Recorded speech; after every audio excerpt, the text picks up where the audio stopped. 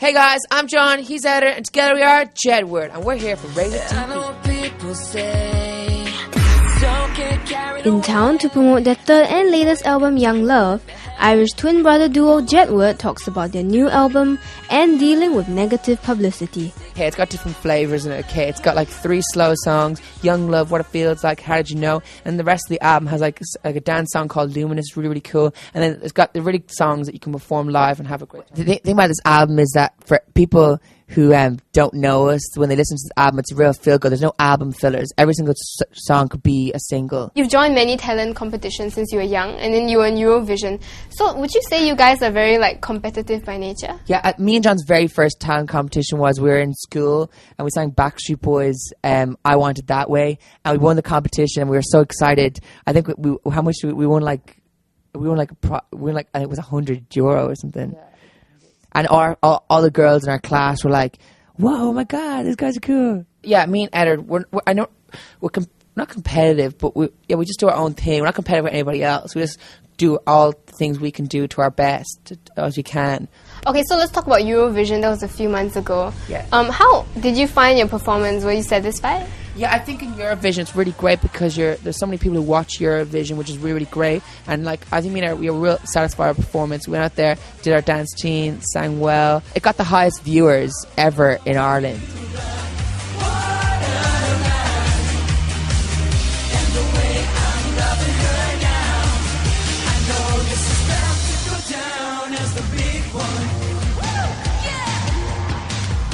What has been the best moment in your 3-year career so far? Well, the most important person we met Barack Obama, and he thought we were really interesting.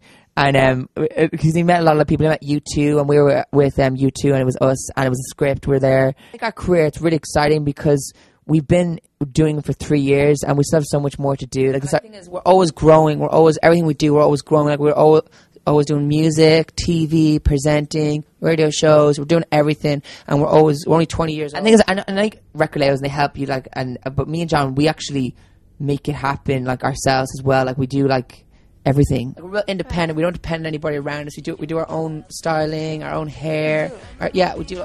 We made the music video for Young Love. We made it ourselves. We recorded it. We got one of these cameras and recorded it ourselves. So yeah, we're always trying different things.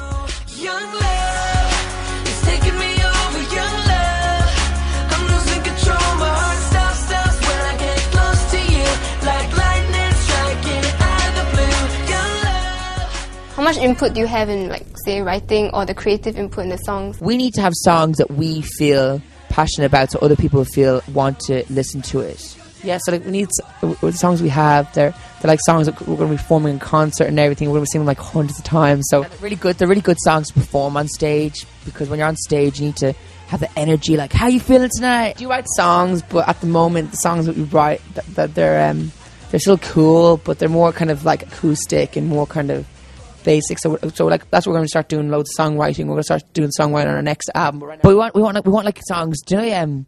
There's you want the songs that the lyrics actually mean something, because lots of songs now are just repeating themselves. Where have you been all my life?